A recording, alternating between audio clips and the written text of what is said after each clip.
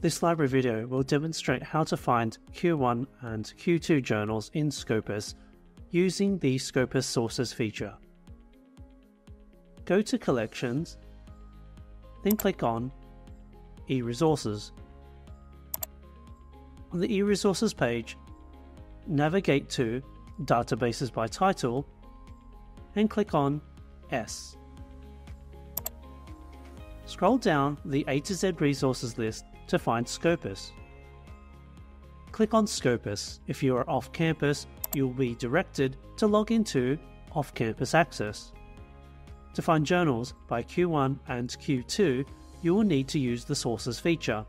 At the top right of the page, click on Sources. If required, select the option to display only Open Access Journals. To select Q1 journals, click on the option for First Quartile.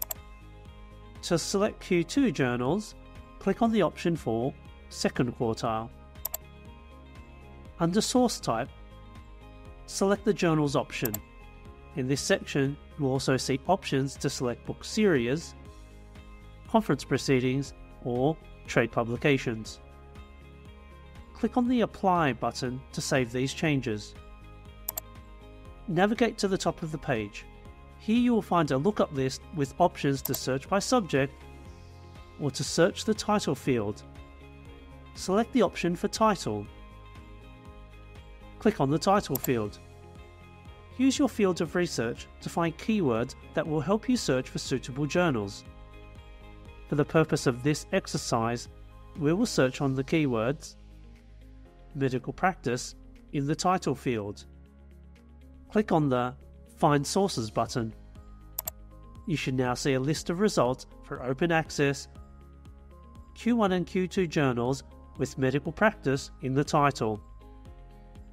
By default, the high quality metrics will appear towards the top of the page, sorted by site score. Site score percentile indicates the relative standing of a journal in its subject field. A site score percentile with the top 25% is equivalent to Q1 journal ranking. Use it to rank a journal relative to other journals in the same subject field. Site score rank and rank out of indicates the rank of a publication in a particular subject area.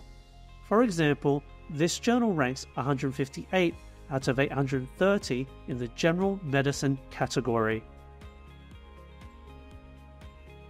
Percentage cited indicates how much of the publication has been cited at least once.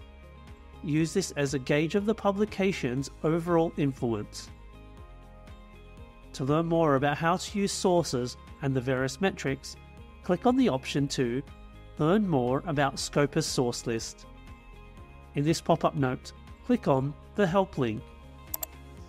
The Help link will take you to the pages on How do I use the Scopus Sources feature? Now you can easily find the journals you need for your research. For more information, please contact the library.